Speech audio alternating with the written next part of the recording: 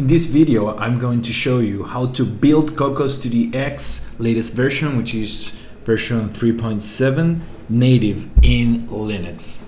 So as you can see here, I'm using Ubuntu, and if I click here to download the file, I'm going to obtain a compressed file in zip format. So what I just did is to copy that to my home folder here in Linux, and I just decompressed that to Cocos2d-x 3.7.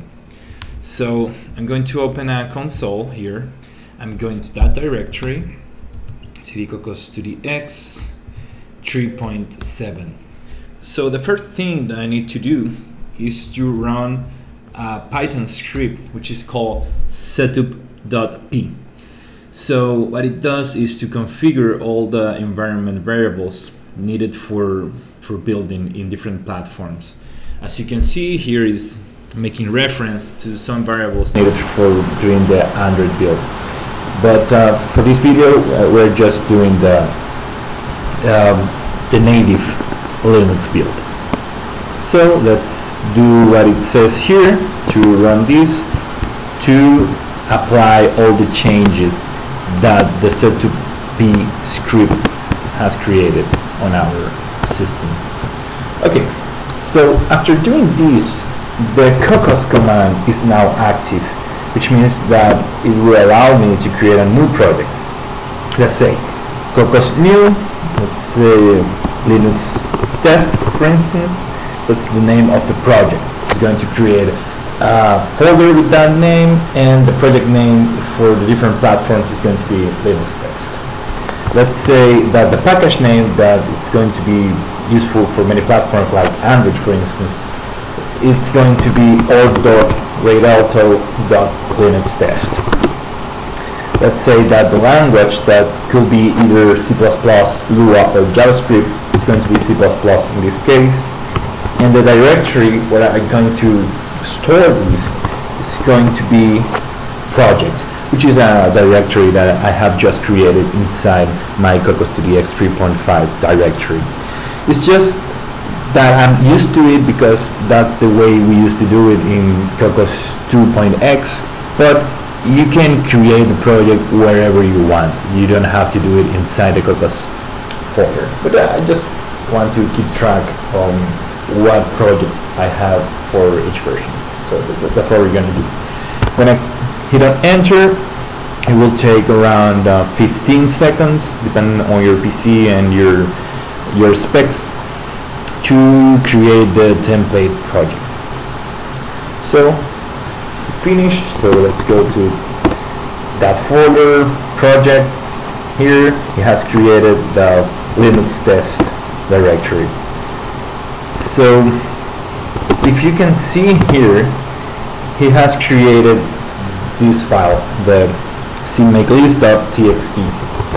It contains all the information that the cmake command needs in order to create the build files. So for this particular video tutorial, we're going to use code blocks, which is an easy to use IDE that is available for the major platforms like Windows, Linux, and Mac OS.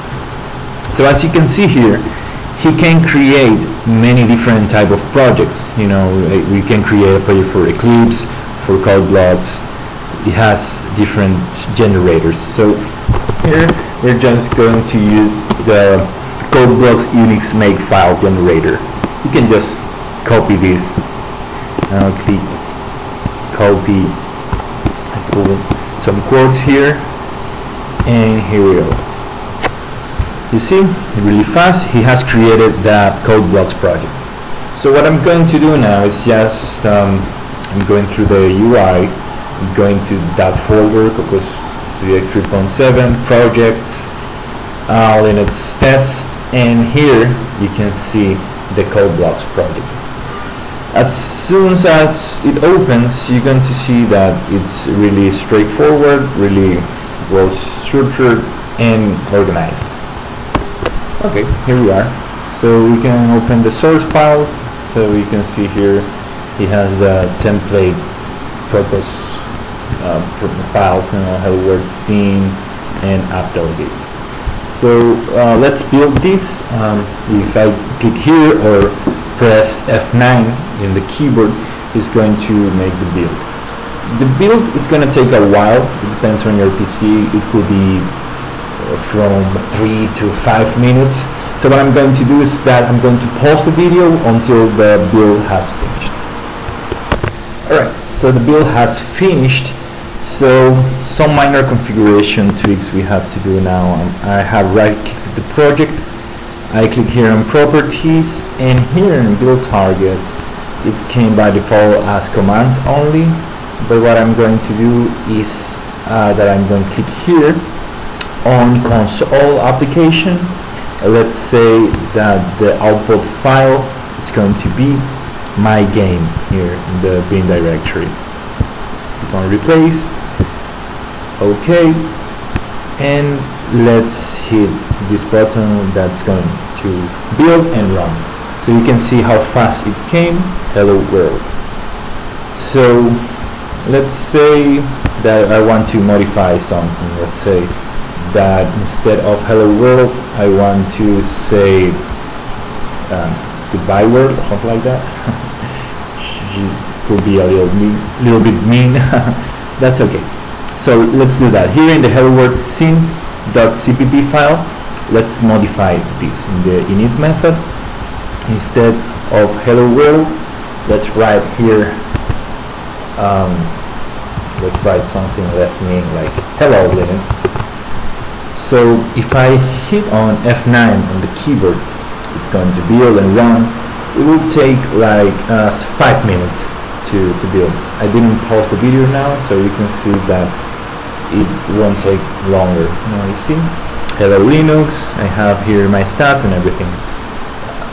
Particularly I recommend to use this technique to build native in Linux, Mac or Windows, whatever you are, so you can work faster than working for a mobile platform directly. Like, as you know, for Android platform the emulator doesn't run very well. It's too slow. Don't waste your time with that. And you can just build here in Linux, and then you just have to build for mobile platform just for packaging stuff. So another cool stuff about building native is that you can test different resolutions.